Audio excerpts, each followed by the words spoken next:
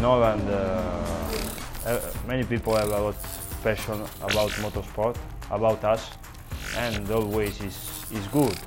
Really good track, it's a historical track. I have fun a lot in this track. Every year it's really funny, really fast. Yeah, for sure the last part, the first parts are really good. It's a fantastic track. Only the first part for sure, I think it's a little bit not really good because it's really narrow and slowly. So, only this. Yeah, Assen, I have a good memory in Assen.